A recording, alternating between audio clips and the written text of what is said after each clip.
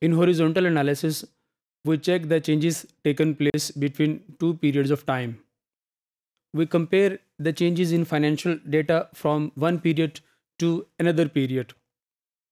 This change is checked in terms of absolute value and in terms of percentages, both. But there is a prerequisite, there is that the periods under consideration should be continuous periods. Like a change from period 1 to period 4 cannot be checked in horizontal analysis. It is better to check changes happened from period 1 to period 2. On the screen, you can see the horizontal analysis for balance sheet items for four periods in terms of two separate periods, 2007 to 2008 and then 2008 to 2009. Let's see changes happened in fixed assets. You can see for 2007 to 2008, there is an increase in fixed assets by rupees 1.939 million. In terms of percentage, this increase in 92.67%. This means that with reference to the year of 2007, fixed assets of the company has increased by 92.65%. But for 2008 and 2009, we see that there is an increase by 99,000 rupees in fixed assets during the year 2009 as compared to the period 2008. In terms of percentage, we can see that during the period 2009, fixed assets had been decreased by 2.46%.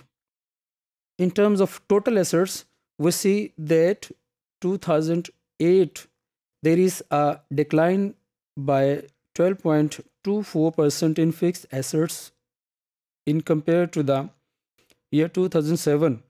But for 2009, fixed assets has been increased by 50% around over the period of 2008.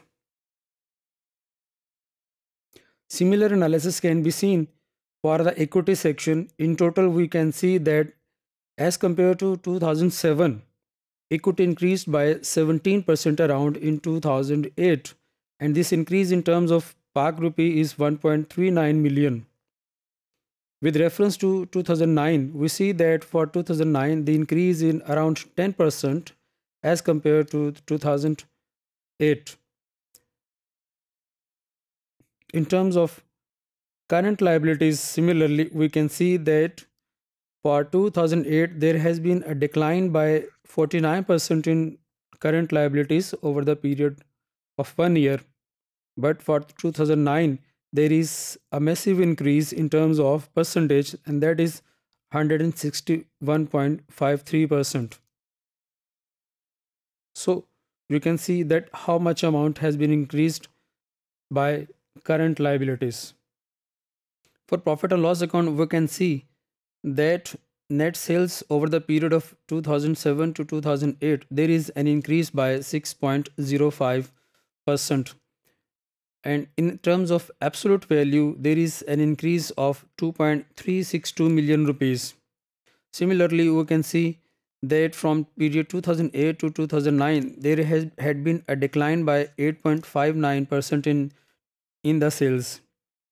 This trend we can also see in terms of operating profit for the year 2008, that there is a decline of 16.41%.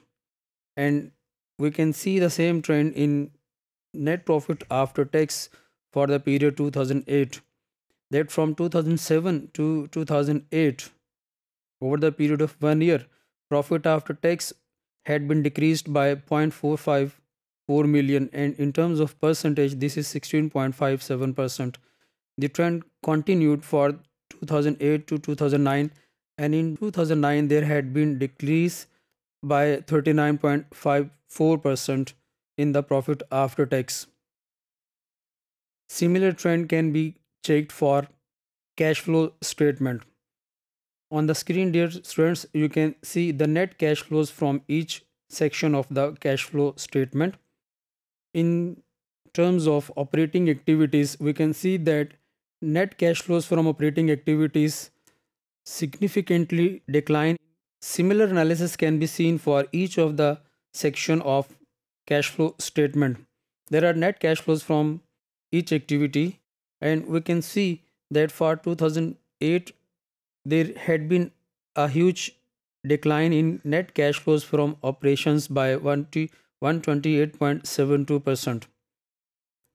In terms of net increase or decrease in cash and cash equivalents for the period 2008, we see that there had been a decline by 473% over the period of 1 year.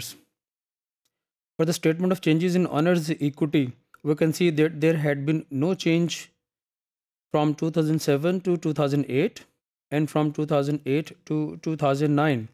But for general reserve, there has been a good change by 36.42% in 2008, and in 2009 there is a positive change by 22.69%. Over these two accounting periods, the general reserves of the company increased from year 1 to year 2.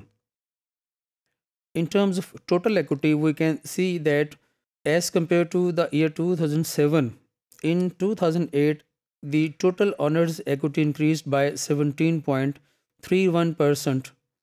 And in terms of absolute value, we can see that this increase was 1.392 million.